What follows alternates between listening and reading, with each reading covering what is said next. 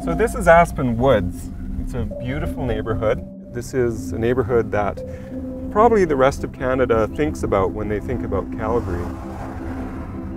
The people that are living in this neighborhood are fairly well-to-do.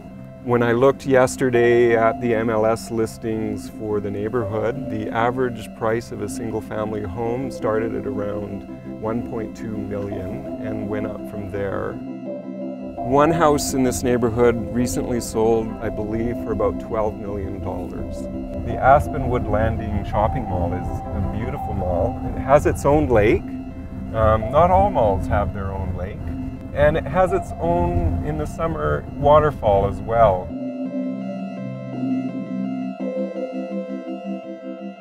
So you can see in the horizon there, that's Weber Academy. And that's one of the more prestigious schools in Calgary. It's a private school.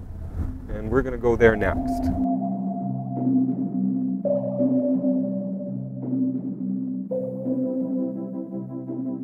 This is where the elite of Calgary might send their children, whereas other neighborhoods would be, where not the elite send it. We'll show you that as well. So let's go into the Weber Academy and see if we can get a tour.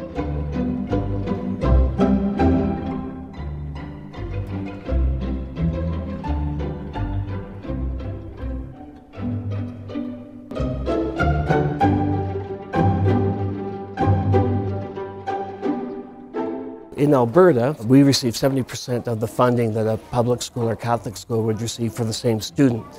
So in essence, our parents are paying the tax and paying the tuition for their children to be here. We have an executive chef that's off to Hong Kong for Culinary Olympics. We have a very solid food program here.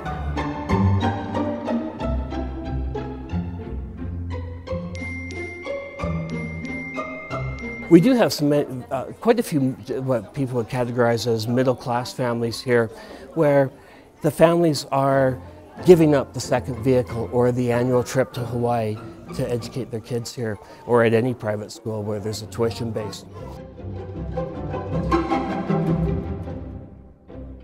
So the property line is to where that cell tower is, all the way across.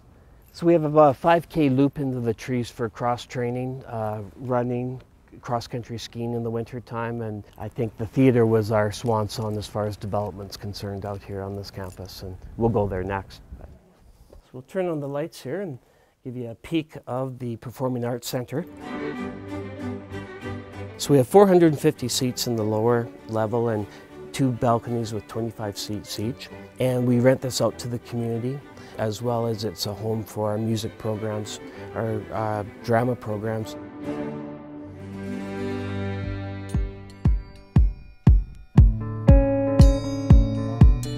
We're now going into the east part of Calgary, and that's where you'll see much more of the working poor living in Calgary. So it's very, very different than Aspen Woods, where we just came from. We are not going to see a lake in the shopping center, nor do you see any waterfalls. We just passed some, discount stores. We just passed things like the dollar store. We're coming up to quick loans, so pawn shop, cash stores.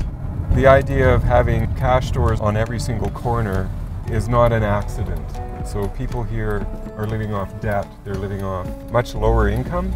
We're looking at around $40,000 per household, whereas the neighborhood we just came from was, we're looking at $150,000, $200,000 per household. Patrick Early School is noted to be one of Calgary's poorer schools. So welcome to Patrick Early School. I'd like you to meet the principal of the school, Jean Johnson. So Jean? Welcome. Thank you. Come on in. Did you notice our new sign? No, I didn't. Thank you. Let's have a look. Do you remember it was that tiny secret that little holes are? Oh, okay. That's great. We don't really have a science separate facility. What we do have is we have a storage room where we keep our science supplies, and teachers will go and collect those supplies when they're doing a specific unit. Can we see that? It's a bit of a mess, to be honest. We make do with whatever we can. And because in our environment we have specifically just classroom allotments from the provincial government, so we have to maximize the amount of space that is used for instructional purposes. And so we don't have anything like a fine arts room or even an art room or a science room. This is our storage space. So this is where our opera set is being designed. This is where all of our art supplies are maintained. And again, teachers would come and specifically select what they need and take them to their classroom. These are our science resources.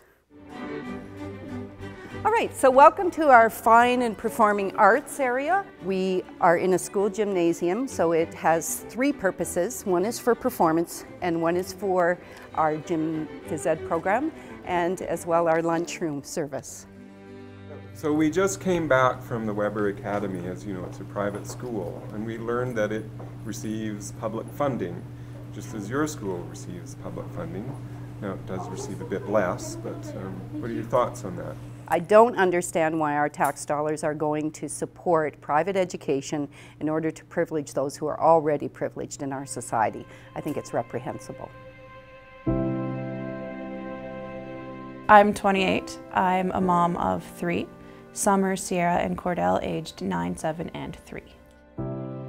I'm educated, I've got a good job, and I'm still struggling. It's not like I'm not trying to pull myself out of that rut. It's just, it's hard. Walking to work in the morning, you know, thinking, okay, these next 8 hours are going to be, what, like $170 towards rent. So for the next, I'm gonna say 7 days, I'm working to pay just the rent. For the next 3 days after that, I'm working to cover, say, the utility bill. The next 2 days after that would be the phone and cable. You keep adding more days and more days and more days, and it pays for food or school supplies or shoes, clothing, the fun stuff, so that the kids have no idea what's going on behind closed doors.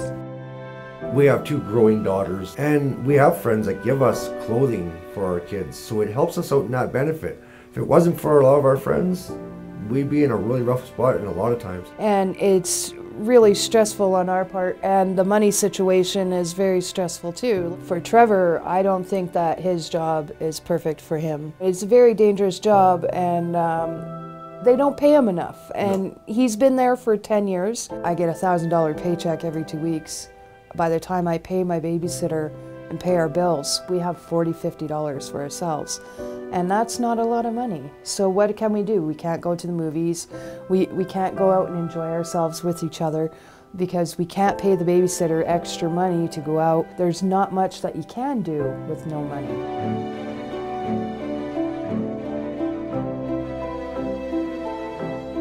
Sometimes I do think less of myself, actually. The rich people have no idea what it's like in our position. They're rich, they have the money, they don't have to stress over, you know, whether there's enough food on the table or whether the kids have the basic necessities.